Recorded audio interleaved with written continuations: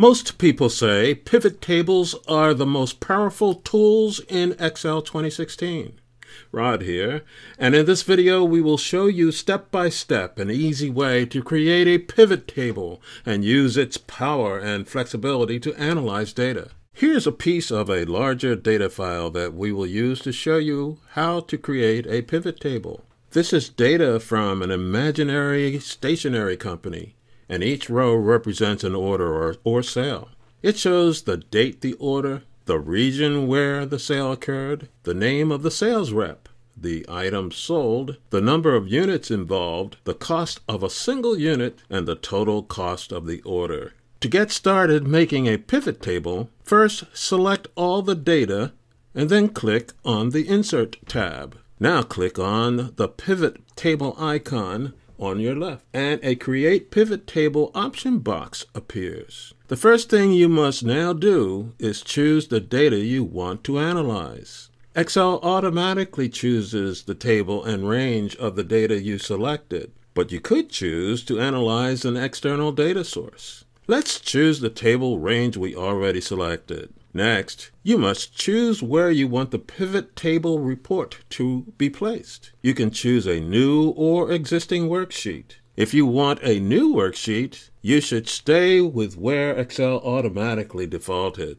Once you're satisfied with your choices, click OK. When you click OK, you'll be taken to Sheet 2, where your pivot table will be displayed. Notice that a pivot table information box appears on the left, and pivot table fields appear on the right. If nothing is on the right, click inside the pivot table information box at the top, and your pivot table fields will appear on the right. There are sections in the pivot table fields called filters, columns, rows, and values.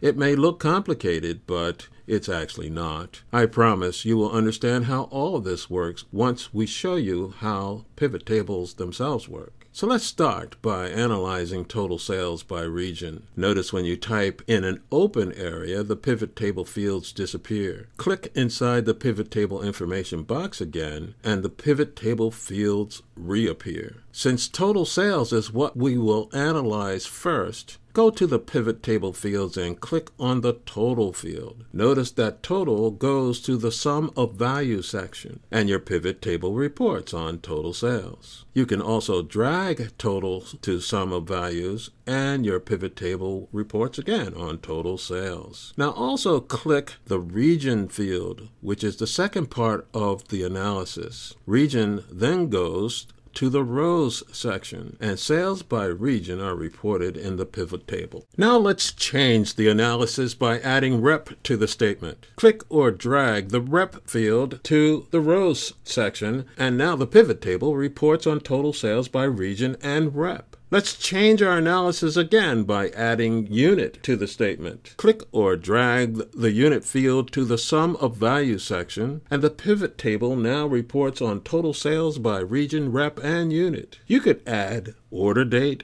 item, and unit cost to the statement if you want, but we will skip that since by now you can see the power of the pivot table. How do you prepare each pivot table report for presentation? First, deselect each characteristic of analysis, and then we'll show you how to do exactly that. Remember, our analysis statement is total sales by region, rep, and unit. Let's repeat our process by clicking on first total sales and region. Select the entire report that you see, and left-click and select Copy. Then click on an open cell, then left-click and click the second copy option, which is Copy Value. Now you can present the pivot table report on total sales by region. Now click on Rep and Unit. Now your pivot table reports on sales by region, rep, and unit. Select this entire report, then left-click and select Copy. Click on an open cell again, left-click, and then click on the second copy option. And now you have it. You can present the pivot table report on everything. Now you know that Excel 2016 pivot tables allow you to analyze and present key important points hidden in large data reports. No other tool in Excel gives you this flexibility and analytical power. Visit burntolearn.com to watch our other videos in our Microsoft Excel series. To get personal direct coaching support, click on our one-on-one coaching link and talk to our experts. Click our Patreon link to help us keep our videos available free of charge. Be sure to watch our next video on Microsoft Excel 2016.